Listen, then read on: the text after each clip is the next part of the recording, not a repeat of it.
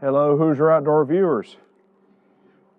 Another video today. I'm going to see if I can answer some questions here that I see a lot online and help some people out and show you guys how to go from one of these old thermostats that about every old pop-up or camper has in it into something a little newer, how to replace this with the digital unit. Like this one here. Just happened to be the one I had laying around, so it's nothing special, but you can pick these up just about anywhere. They're super easy to change out. All you need is some basic hand tools and a drill.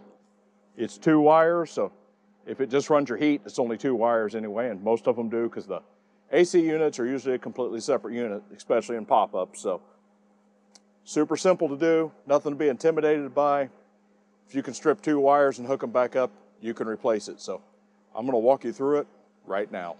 As you can see here, with your cabinet flipped down, on most of these you can see the inside, just 2 simple wires that run in. They run into this little wooden block here. You're going to have to drill a new hole in most likely to fit your new thermostat, but pretty simple. You'll disconnect 2 wires. Your original thermostat will look like this. Your wires should be connected to this terminal and this terminal.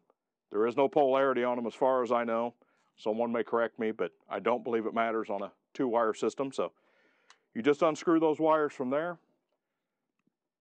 and you're done with this old thing. All right. These simply pull apart. You'll see 2 screws on the inside. Take those off. This comes right out. Pull your wires loose from the back. It's gone, it's done. The backing plate for the new thermostat, I simply lined up, pulled the wires through. On this particular case, I'll zoom in here so you can see. I had to drill 1 new hole through there to fit the wires through. Push those through after you're mounted, and then you should have 2 wires stripped. You'll need a small screwdriver, and you have an RH and a W. Those are the 2 connections you want to make, at least on this thermostat.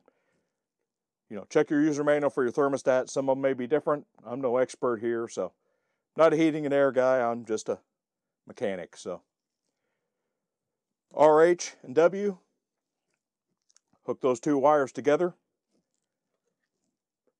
Press your connections for your new thermostat in the back. That's all there is to it. People make a big deal out of this. They panic, they worry. It's a really nice upgrade. You'll get your temperature readout on your thermostat. You'll actually have a digital thermostat. You can even put a programmable in and set different times of day just like you would your house. So it's a simple on-off. Your furnace is usually a 12-volt appliance in these, but the signal from the thermostat's the same as a household unit. So no big electrical power running to them or anything you got to worry about. Would disconnect your battery and your power before you start messing with wires as always, but it's really that simple. Once you're set, you can put your faceplate back on, flip the heat, which I already have. It usually takes a few seconds, and you're good to go. Turn your thermostat on, make sure your lines are purged and ready to go, and you're ready to run with a new digital thermostat. Way better than these old ones that tend to fail pretty common and have issues and don't kick on and off when they should, and it works really good. You just set the temperature where you want it and you'll stay nice and warm.